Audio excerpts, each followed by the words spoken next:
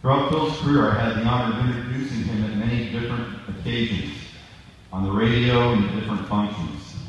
One February, I referred to him as Northumberland Phil, who didn't care if a groundhog saw his shadow. He was going golfing in Florida in 3 weeks. Phil got a laugh out of that one.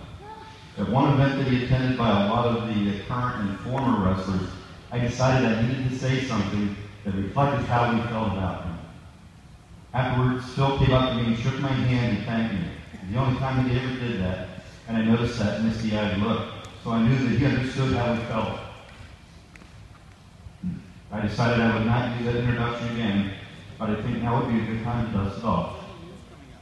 What I said was, to a 16-year-old boy, coach is just a name.